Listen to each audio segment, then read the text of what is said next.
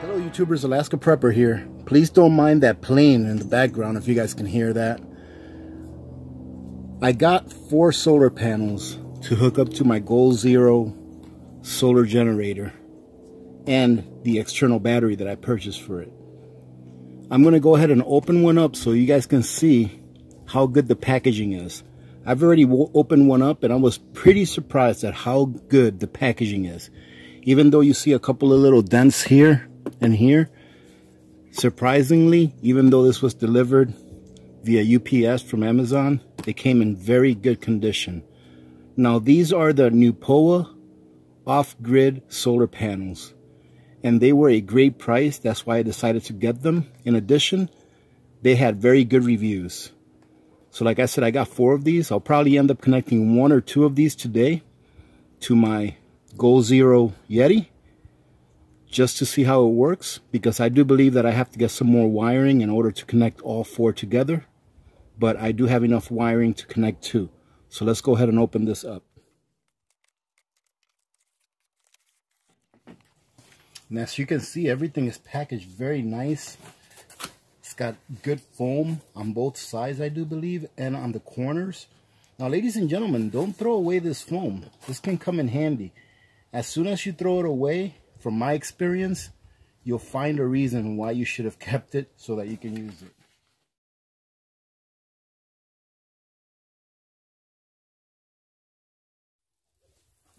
And that there is what it looks like. And it actually looks like it's pretty decent quality. Yes, these are made in China. I just noticed that on the package.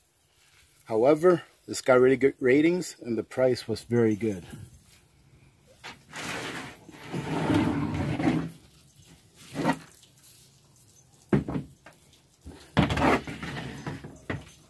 And as you can see, it comes with your 2 connectors back here so that you can connect them to other solar panels, or if you just want to use one by itself, that's fine as well. You can see that I got my second one on the table. So what I'm going to try to do, ladies and gentlemen, is I'm going to try to attach 2 of these together. More than likely, I'm going to drill holes through these areas right here and zip tie them together. And then I'm going to take some U-bolts and put them somewhere on top. I'm not sure if I'm going to put them over here and here, and maybe one here, or where I'm going to put them. But I'm going to take some U-bolts, connect them on top so that I can connect these to my deck and be able to rotate them up and down. All right, ladies and gentlemen, so as you can see, what I did is I went ahead and put a flex tie, I think is what you call these things, in through these 2 holes that had already been pre-drilled here on top and over there, as you can see, in the bottom. And now what I'm going to do is I'm going to mark the holes that I'm going to drill to put my U-bolts. So I'm going to put my U-bolts in on this side and on this side over here.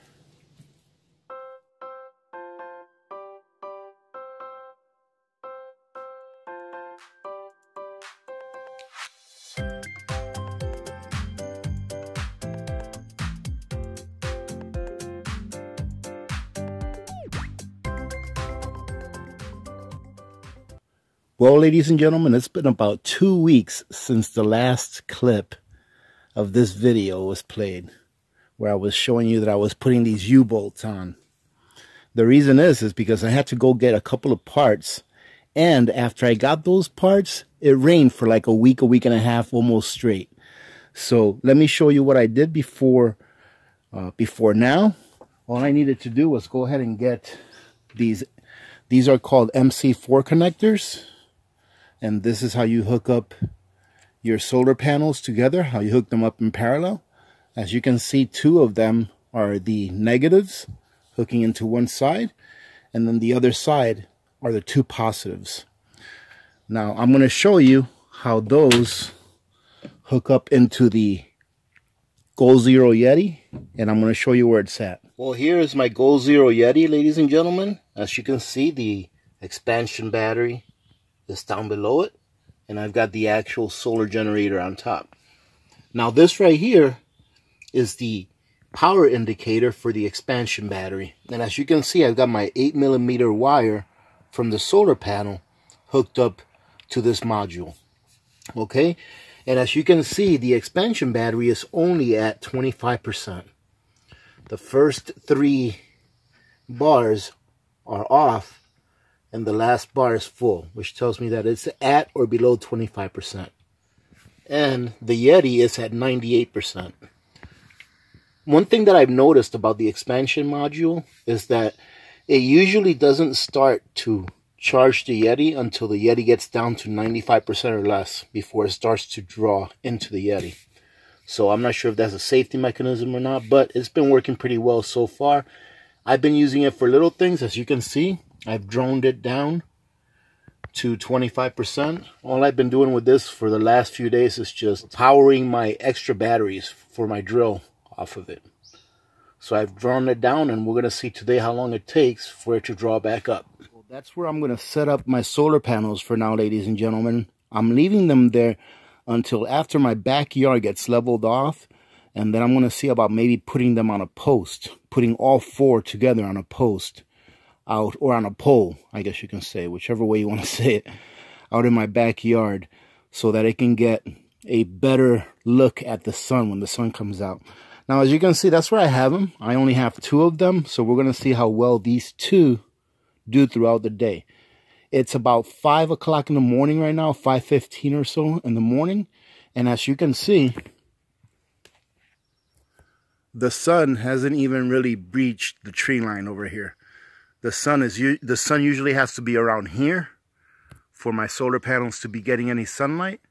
And right now it's all the way over there. So it may take another hour or 2 before, probably more like 3. Usually around 8 o'clock, 8:30 is when the sun is right here. So I'll let you guys know at the end of the day how full that got it. I think it's going to fill it up completely by probably like 2 or 3 o'clock in the afternoon. It'll be completely full. Now keep in mind that that external battery is 1250 watt hours. So if it's at 25%, it means that it needs about 900 watt hours, roughly, maybe a little more than 900 watt hours in order for it to be to capacity. So if these 2 solar panels can give me 900 watt hours by about 2 or 3 o'clock in the afternoon, I think that'd be pretty darn good. But I'm going to bring you guys back, and I'm going to tell you what time it is and when it's full and all of that stuff. You're just going to have to trust me on the time. But I will give you a good time as to how long it took for it to get full. So we'll see you then. We are back, ladies and gentlemen. So I wanted to show you where the sun started at. Right here is where the sun was exposed the most to my solar panels. And if you remember, when I told you it was around 5:15, the sun was all the way over there. Right? So at about 9 o'clock, the sun was right there, and it was giving my solar panels a lot of sunlight. And as you can see, it's already moved across the sky, and it's right there. And let me show you my solar panels. And there are my solar panels. As you can see, they're getting a lot of sunlight. It is just shy of 2 o'clock. It's about 1:45 p.m. right now.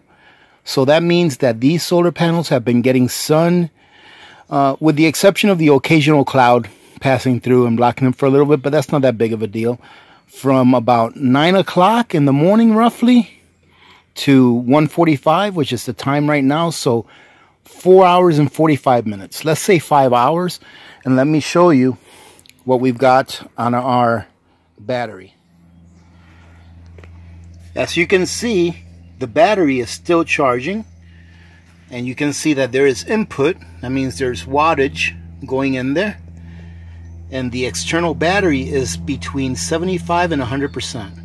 I would say that it's upward of 75%, which means that at the very minimum, we went from 25% to, let's say, 75%. So that's 50% of the battery's capacity, which is 625 watts. Those panels that I have are 100 watt panels each. So there's 200 watts of panels there, of solar panels there. It's been about 5 hours. And let's say we've only gone up 50%, which is 625 watts. That means that we've gone about 600 watts or so in 5 hours time, which is really not bad. I don't think it is. I mean, ideally, we would be getting about 160 watts, because I do believe that these panels are only about 80 or 85% efficient. So ideally, we would be getting about 160 watt hours per hour, but we've averaged about 120, 130 watt hours per hour. So I think it's pretty good. And I have no doubt that before the sun starts to hide on the other side of my house, that this will be filled up. So there you go, ladies and gentlemen. Not bad little panels. They're actually pretty good. I actually am getting a set of solar panels from a company that is sending them to me so that I can review them. So I am very excited to see how those work with this unit. But as I've said in the past, I think that this unit as a whole is the perfect little plug-and-play unit if you're not very handy with solar systems, you know, and setting things up like that. So this is something that I really highly recommend if you're looking for something like this and if you're in the market for something like this, because it's very easy to use. You can extend the capacity indefinitely. You can put as many of these external batteries as you can afford and or want to put onto this. I'm planning on doing that, on adding at least another 3 or 4 of them.